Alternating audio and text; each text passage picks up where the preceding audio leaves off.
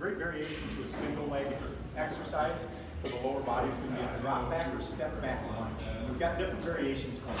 First one I'm going to show you is going to be a goblet, step back or step back across lunge.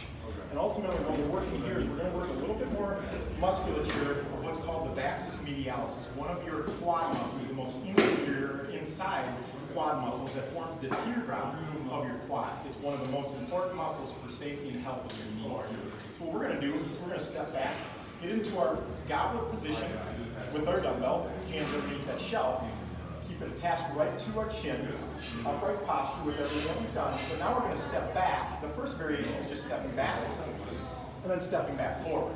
Stepping back into a 90-90 with my knees and then popping back up. When we do that again, making sure that we're grabbing the floor with our talons foot, knee stays over the toe with all of our single leg work, and we pop back up. The full foot is in contact with the ground. The better variation is that we're actually going to do a curtsy or we're going to do a cross behind. So we're going to actually step back and outside of my left foot and then down. And what that does is it puts more emphasis on that vastus medialis. And then we just pop right back up and across. We're just back and across and then back up. Notice I'm not turning my body to do my lunge. My left foot stays forward and then I'm back up and across. Okay? We do that with both sides then because we're doing that exercise.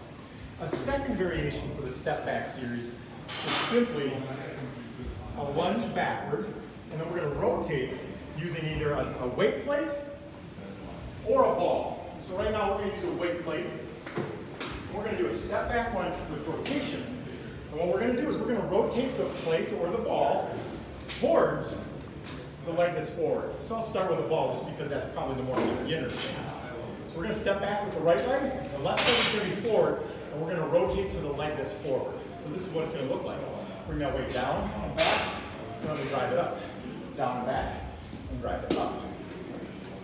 We can use that weight plate, same exact thing. Stay it here, bring it back, and then drive it up.